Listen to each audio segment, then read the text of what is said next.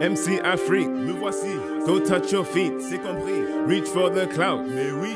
Together now, allons-y. Let's go. Leci how, Leci wow, Leci now, Leci loud. MC gonna teach you how. Leci wow wow. Leci how, Leci wow, Leci now, Leci loud. MC gonna teach you how. Leci wow wow. Negative particles are electrons. They flow through the copper wire, not the protons. The current in the copper wire is the flow of charge. Electrons be moving, though not very large. Leci how, Leci wow, Leci now, Leci loud. MC gonna teach you how. Leci wow wow. Leci how, Leci wow, Leci now, Leci loud. MC gonna teach you how. Leci wow wow. For electrons to flow, they need some energy supplied by a cell or a large battery. A series circuit is made of just one loop.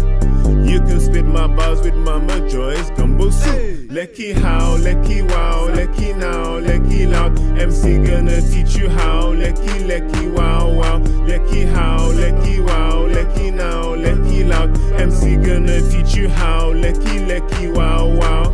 Parallel circuits make incredibly easy functions. They are circuits that are made up with multiple loops and junctions. In a series circuit, if one more breaks, all the bulbs will die. In a parallel circuit, all of the bulbs will stay alive. In a series circuit, the current all around will be shared. 5 amps here, 5 amps there. Current is the same everywhere.